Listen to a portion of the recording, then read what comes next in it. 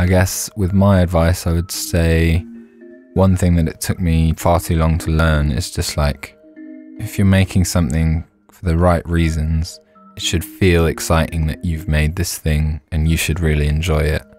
Before you have that, everything else doesn't matter. It sort of doesn't really matter if someone else says it's really good, or, you know, someone else is encouraging you to finish that idea or whatever it is. It's just like, does it really excite you?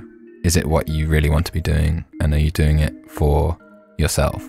Especially when you're making pop music, because you kind of fall into these ideas of what other people are going to enjoy or what's accessible or that sort of thing. But I think if it really excites you and you have fun making it, then you're kind of doing the right thing, and everything else can kind of fall by the wayside. After you have that, then you can take it to other people and take notes and things. But yeah, it took me too long or just far too long of making stuff and just kind of showing other people to try and figure out how I felt about it instead of doing it the other way around.